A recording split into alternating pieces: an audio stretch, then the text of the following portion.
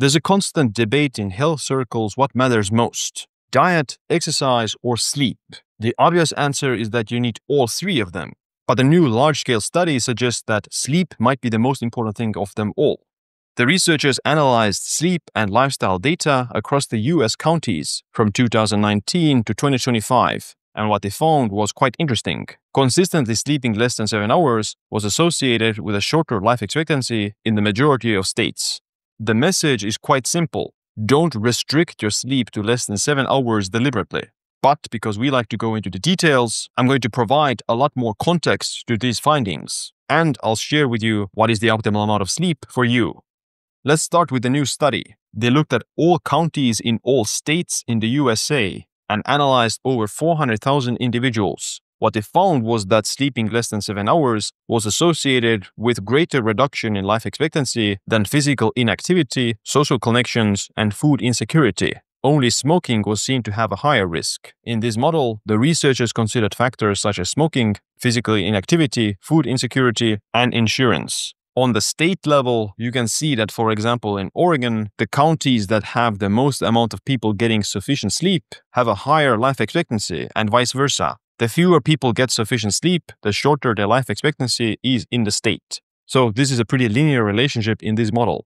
Obviously, this is an observational study still, and there are a lot of confounding variables that could explain these results. For example, lower income counties tend to have more people who have to restrict their sleep to less than 7 hours. Now, the researchers did control for these socioeconomic factors, but it's not possible to do so 100%. However, based on all the other studies out there, sleeping less than 7 hours is consistently associated with a higher risk of mortality, heart disease, and Alzheimer's. This meta-analysis of 35 studies saw the lowest mortality risk at 7 hours of sleep, and less than that was associated with higher risk. Sleeping over 8 hours was also associated with higher mortality risk, and even more so than 6 hours. That's because people who sleep very long usually have some sort of a medical condition or they're sick.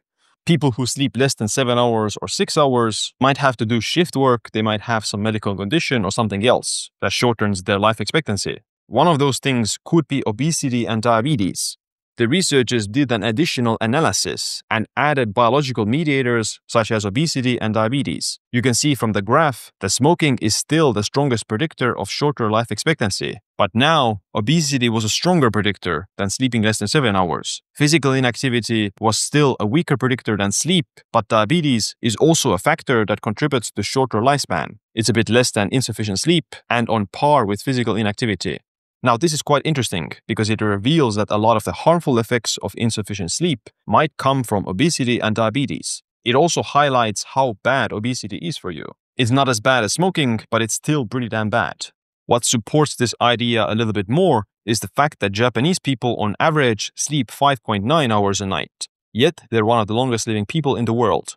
Japanese do take a nap in the afternoon even at work, but that would still keep them under 7 hours. These are two very distinct groups of people. There's a massive difference in the average Japanese person and the average American. First of all, the average BMI in the USA is 25 to 30, whereas it's 21 to 23 in Japan. 40% of adults in USA are obese, whereas it's only 4 to 5% in Japan. Remember that obesity is a much bigger predictor of shorter life expectancy than insufficient sleep. So this is one of the biggest reasons for these findings in the USA study of why shorter sleep was associated with shorter life expectancy. Americans are much more obese and more diabetic than Japanese people who can get away with shorter sleep. Japanese people might be able to get away with shorter sleep without harming their health for some other unknown reason, maybe some genetic factors, but it is true that the average Japanese person is significantly healthier than the average American, or the average European for that matter. Healthy people need less sleep, generally speaking, or at least they're not going to end up sleeping over 8 hours on a regular basis. Sick people tend to sleep more, over 8 hours, and people who chronically sleep very short might also increase the risk of certain chronic conditions, specifically Alzheimer's and dementia. This doesn't mean that if you still feel tired at 7 hours of sleep or less, that it's good for you or that you're not harming your health. You shouldn't deliberately restrict your sleep to 6 hours or less than 7 hours. Sometimes you need more sleep, sometimes you need less sleep. But if you feel great on sleeping 6 to 7 hours and you don't have other health conditions like obesity, diabetes, or hypertension, then it appears to be that sleeping 6 to 7 hours might be fine for you, as long as your other blood markers and biomarkers are good. I want to take a quick break to let you know about my favorite wellness devices, which are the bond charge red light therapy devices. You've probably seen many of your favorite longevity influencers using these red light therapy devices, but do they actually work? Yes, they do. Red light therapy has been shown to have many benefits on skin anti-aging, hormone optimization, pain management, and even exercise performance. I use my device every day for 15 minutes, especially during the winter months when there's not much sunlight. It increases my energy in the morning and makes my skin glow. Just check out the testimonials on the Bond Charge website for the before and after pictures of other people. Most red light therapy devices don't have the right wavelengths of light, which might mean you're not getting the claimed benefits. Bond Charge uses the exact wavelengths of light used in research, and they also have near-infrared light that's beneficial to the joints. Head over to bondcharge.com and use the code SIIM, S-I-I-M, for a 15% discount. So let's talk about some of the biomarkers you can look at to see if you are sleeping enough or whether or not you're healthy overall. Waist circumference. Sleep deprivation can promote visceral fat gain, which accumulates around the organs. Of course, the most important thing is to not overconsume food, but if you're dieting while restricting your sleep, then you're gonna lose less weight around the stomach. Muscle loss. Sleep restriction also makes you lose predominantly muscle during dieting instead of fat. To lose the most amount of fat and keep the most amount of muscle, you need to be sleeping at least 7 to 8 hours. Blood pressure. Sleep deprivation raises blood pressure and stress hormones. If your blood pressure is elevated, then you might not sleep enough. Same with blood sugar. Sleep deprivation worsens insulin sensitivity and raises blood sugar.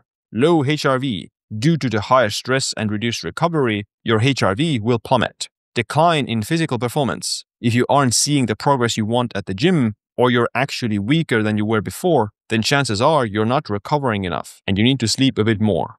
Personally, I sleep around 7 hours flat for most nights. I feel great. I don't need caffeine to wake me up or keep me energized throughout the day. I can go throughout the entire day without caffeine. But I do notice that whenever my exercise volume is higher, I also need more sleep. If I don't exercise, then I can even sleep 4 to 5 hours and be completely fine. So how much sleep you need depends a lot on how much recovery your body needs and what's your health status. As a general rule of thumb, try to get at least 7 hours, maybe up to 8 hours if you feel like it. But if you feel fine on 6 to 7 hours, with all things being considered, that should also be fine. Just monitor your overall health. If you want to know how I got my sleep scores from 75 to 100, then check out this video next.